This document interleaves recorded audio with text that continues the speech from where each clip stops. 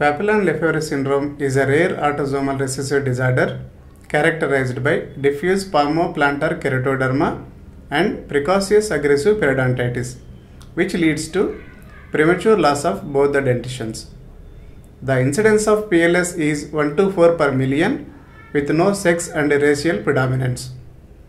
About 1/3 of the cases were reported in consanguineous offsprings. Dentists play a significant role in the diagnosis and management of PLS as there are periodontal destruction in an early age and an early eruption of permanent teeth.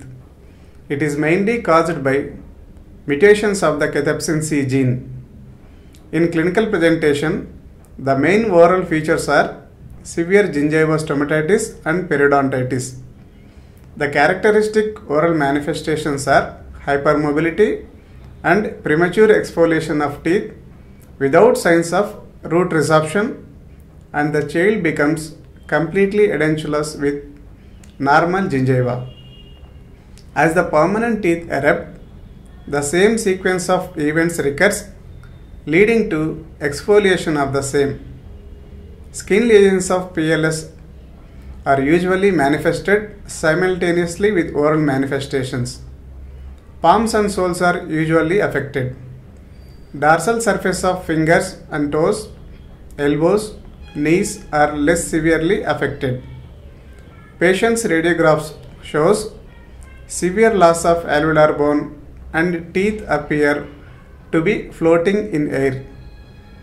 Main aim of dental treatment is to eliminate the reservoir of causative organisms to control destruction of periodontium. Several treatment modalities have been suggested, such as scaling and root planing, oral hygiene instructions, and antibiotic treatment therapy.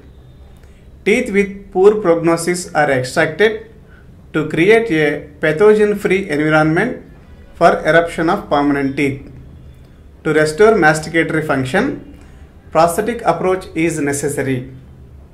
The prosthetic approach is an age-specific treatment done with removable prosthesis, conventional, modified, implant-supported complete dentures, overdentures, and combination of these based on chief complaint of the patient, patient's expectations, availability of alveolar bone, affordability of the patient. For long-term prognosis of oral rehabilitation, osseointegrated implants are used. Oral retinoids proven to be beneficial in treating both dental and skin lesions of PLS. To conclude, early diagnosis of PLS associated periodontitis and institution of appropriate periodontal treatment might improve prognosis for the dentition. The prosthetic approach provides psychological and social benefit to the patient by restoring not only the function but also the aesthetic appearance.